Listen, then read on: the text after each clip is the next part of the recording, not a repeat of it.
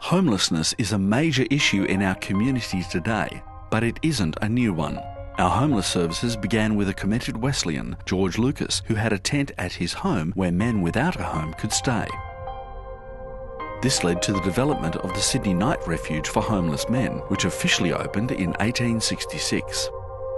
Our commitment to supporting people experiencing homelessness has remained central to our mission, and in 1979 we opened Edward Eager Lodge on Bourke Street in Darlinghurst. It continues to house men and women in Sydney who have nowhere safe to call home as we walk alongside those most in need in our community.